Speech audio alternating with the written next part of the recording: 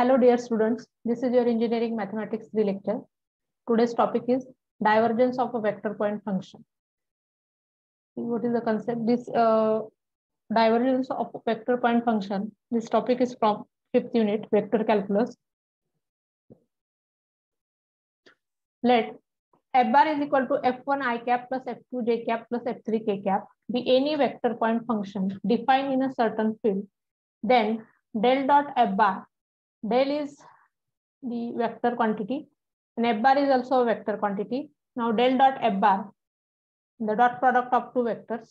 The first bracket term is the value of del. We have already discussed in previous lecture the del about del vector, del operator.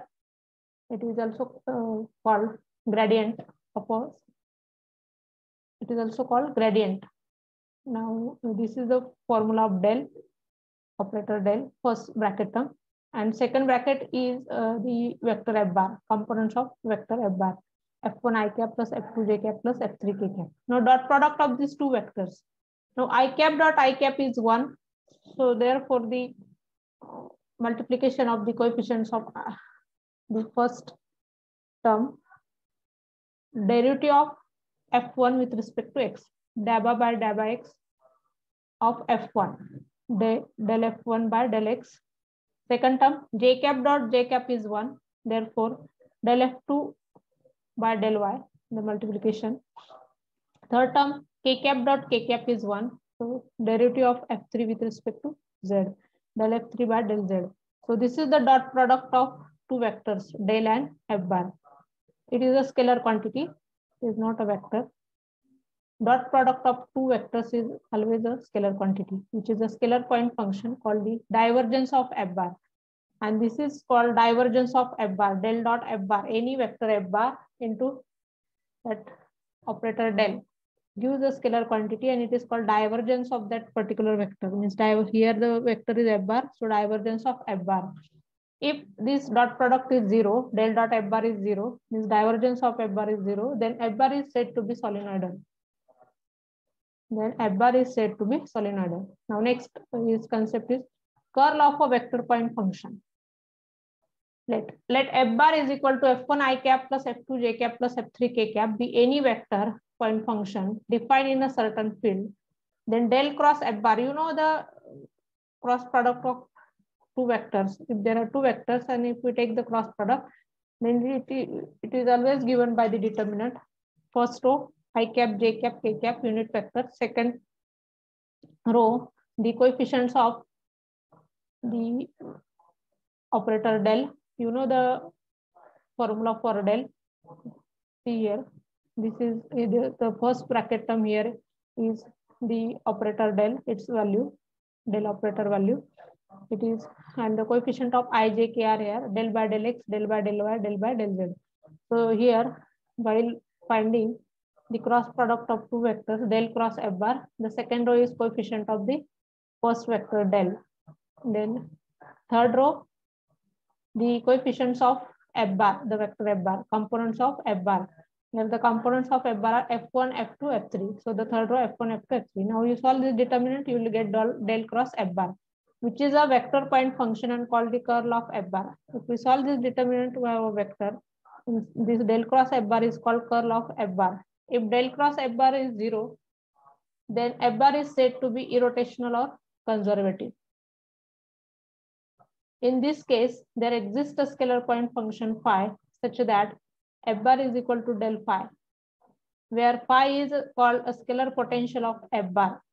See, if del cross f bar is equal to 0, then f bar is said to be irrotational, or it is also called conservative. In this case, there exists a scalar point function phi such that f bar is equal to del phi, where phi is called a scalar potential of f bar. The formula for obtaining scalar potential phi for an irrotational field f bar is del phi is equal to f1 dx plus f2 dy plus f3 dz. See, the formula for obtaining scalar potential phi for an irrotational field f bar. Irrotational means when del cross f bar is 0, then in that case, how to find the scalar potential phi for the field f bar is del f is equal to del phi is equal to f1 dx plus f2 dy plus f3 dz. And then on integrating, we can find the scalar potential phi. It is equal to integration f1 dx. While integrating the first component f1, you keep y and z constant, plus integration f2 dy. While integrating f2, you keep z constant, and the f2 term, it must be free from x, plus integration f3 dz. While integrating f3, the terms f3, the f3 must be free from x and y. Then you integrate it with respect to z. So this is the integration of d phi. So this is the rule. Now the examples show that f bar is equal to xi plus yj upon x square plus y square is solenoidal as well as irrotational. Evaluate integration f bar dot dr bar. See, we have to first show that the vector given vector f bar is solenoidal. We have to show it is solenoidal. It means you show that del dot f bar is 0. Then we can say it is solenoidal. Now f bar is equal to xi cap plus yj cap upon x square plus y square. Now we separate both the terms in numerator. Xi cap upon x square plus y square plus yj cap upon x square plus y square. Separate these two terms. Now to show that f bar is solenoidal,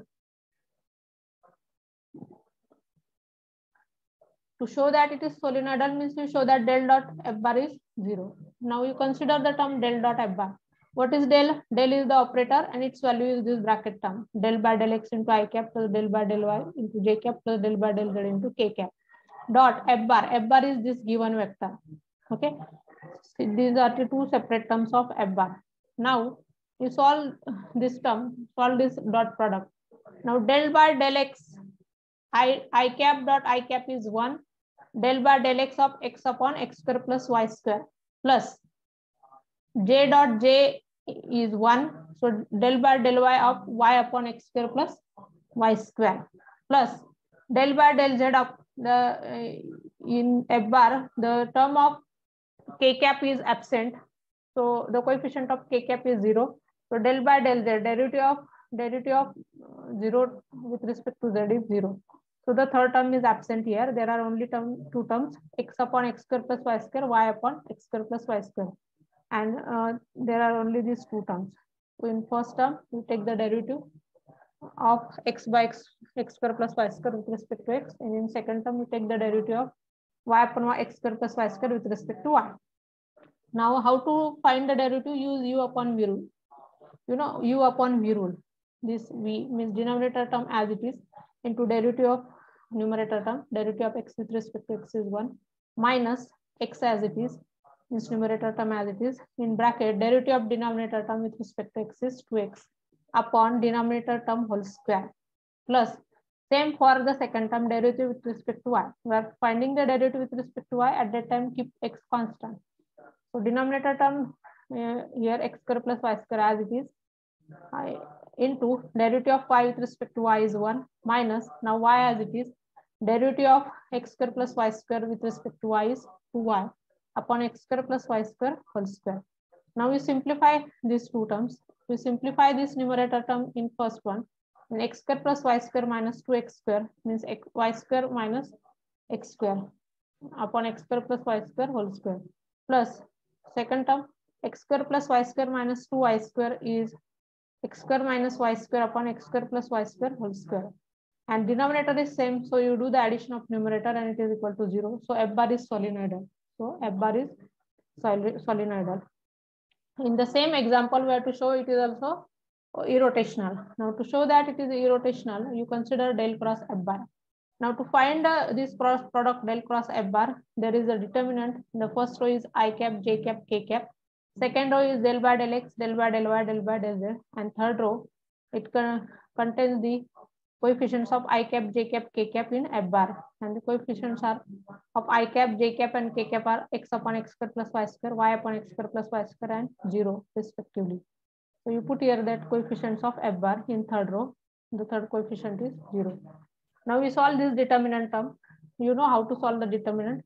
Now, I cap as it is, derivative of 0 with respect to y is 0 minus derivative of z with respect to derivative of y upon x square plus y square with respect to z is 0. So the first term 0. Middle term minus j into derivative of 0 with respect to x is 0 minus derivative of x upon x square plus y square with respect to z is 0. So middle term is also 0 plus k cap in bracket derivative of y upon x square plus y square with respect to x minus derivative of x upon x square plus y square with respect to y. Now you solve this third term. First two terms are zeros. K cap as it is. Now derivative of y upon x square plus y square with respect to x. It is using, sorry, here derivative with respect to x, so y is constant, so numerator is constant. So derivative of this denominator 1 upon x square plus y square is here. This y as it is, numerator y as it is, minus 1 upon x square plus y square whole square into composite derivative of x square plus y square with respect to x is 2x minus the derivative of x upon x square plus y square with respect to y is, we are differentiating it with respect to y, so keep x constant. So numerator term x constant, so x as it is, derivative of 1 upon x square plus y square with respect to y is minus 1 upon x square plus y square whole square into composite derivative of y square is 2y, right? 2y in numerator. Now simplify this term and you will get it minus 2xy upon x square plus y square whole square plus minus minus plus 2xy upon x square plus y square whole square. Now numerator terms are here minus 2xy plus 2xy. Denominator terms are same, so the terms get cancelled. Denominator is same, so numerator addition 2xy minus 2xy 0. So del cross f bar is 0, thus f bar is irrotational. F bar is irrotational. As f bar is irrotational, there exists a scalar potential phi of f bar such that f bar is equal to del phi, where phi is equal to, you know, we have discussed in starting how to find that scalar potential phi. Its formula is integration f1 dx where yz constant plus integration f2 dy where z constant and terms of f2 free from x. Sorry, here z constant in terms of f2 free from x, and third term integration f3 terms of f3 free from x and y. Integration is with respect to z. Now put here the values of f1, f2, f3. You know what is f1, what is f2. F1 is here. You see the vector f bar. F bar is this vector. The coefficient with I cap is f1. The coefficient with j cap is f2. And the coefficient with k cap is f3. So f1 is here x upon x square plus y square. Put here f1 is equal to x upon x square plus y square dx plus f2 divide terms of f2 free from x. F2 contains the terms of x. See, the term with j cap is here f2. This y upon x square plus y square is your f2, but it contains the variable x. So the terms free from x are 0 terms there. So you write here 0. Terms free from x, f2 terms, the terms of f2 free from x are 0 here, so 0. f3 is already absent, so the third term is also 0. Now you integrate that x upon x square plus y square with respect to x, because the differential is here dx. We integrate it with respect to x. Integrating we get x upon x square plus y square. Here derivative of denominator term is 2x. Derivative of x square plus y square with respect to x is 2x. So that if we multiply and divide this term by 2, 1 by 2 into 2x, the derivative of denominator term is adjusted in numerator. So it is 1 by 2 into log of x square plus y square. And so this is the scalar potential phi here, which was our aim. So this example is over here. The second example is again show that f bar is equal to the vector is 2x z cube plus 6y into I cap plus 6x minus 2yz into j cap plus 3x square z square minus y square into k cap is irrotational. Find scalar potential phi such that f bar is equal to del phi. Now to show that f bar is irrotational, that is to show that del cross f bar is equal to 0.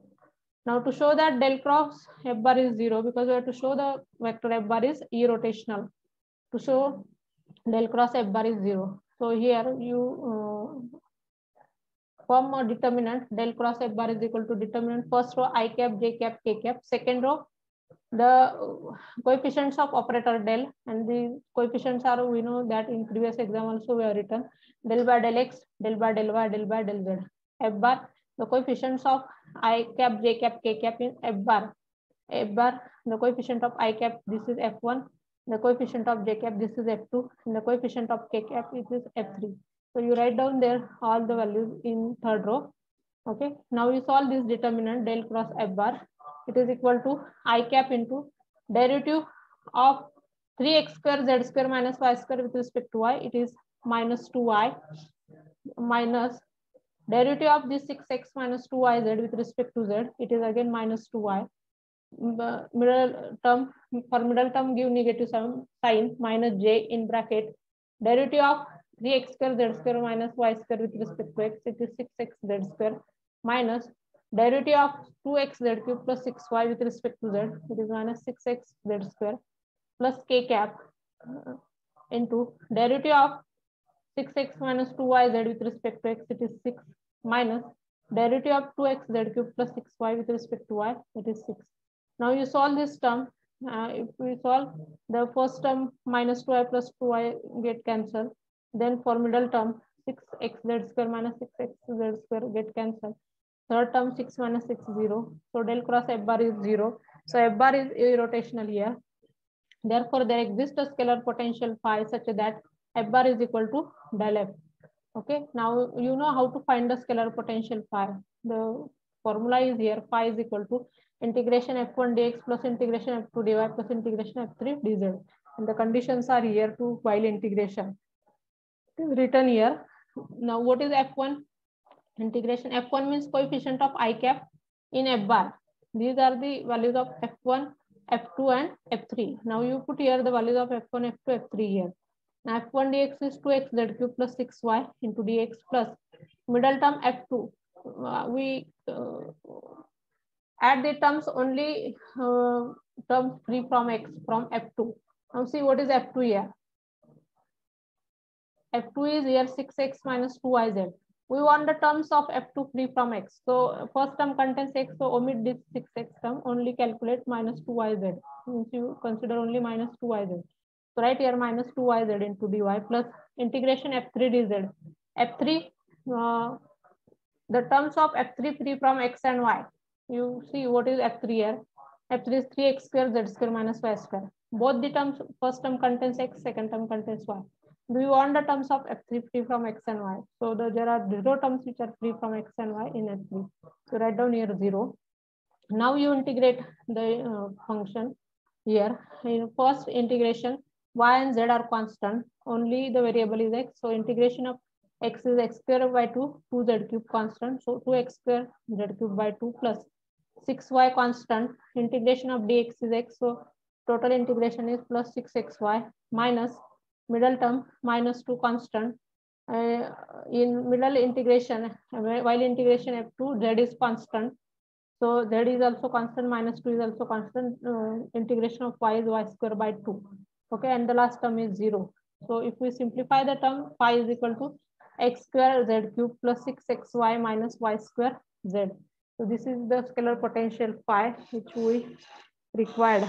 It was our aim to find the scalar potential if F bar is irrotational. Okay, so these are the examples of solenoidal and irrotational vector field, and this topic divergence and curl of a vector point function is over here. Thank you.